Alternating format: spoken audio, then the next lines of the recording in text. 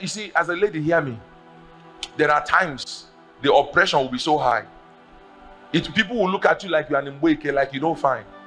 Sometimes something in you will tell you to just dress, just one day, just dress one day, make you show them, say you fine. Hold it, don't allow it.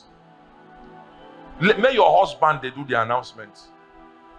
Now your husband go talk, say, my wife fine. And one of the ways your husband can say that his wife is beautiful is that he will always come back home to his wife and will not joke with that woman.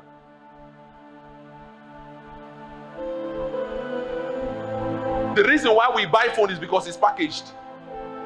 If a phone is not packaged and everybody comes and presses, will you buy it? In fact, if I know Nigeria has affected some of our mentality. Do you know it is wrong for you to go to a place and buy tomato, and when you are buying, you are seeing other people touching the same tomato and say, go to 15 naira, they press. Do you know it's wrong? In as much as you know, you will still go and wash it. But do you know that it's supposed to irritate you naturally? Imagine where you are going to buy corn. You know corn, you can't clean corn now. Sometimes you come when someone has touched it. Yes. Hey, madam, this corn is not good though. When you come, you always dodge that corn. You say, madam, give me this one.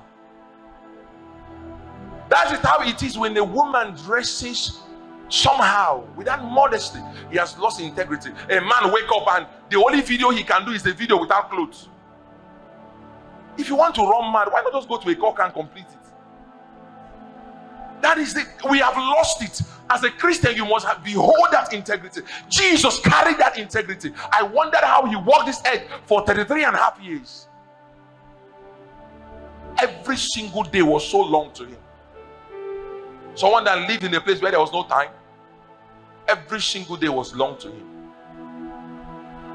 He paid the price.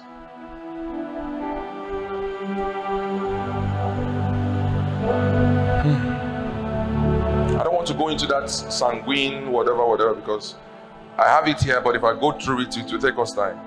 Give me Galatians 5:22. Galatians 5:22.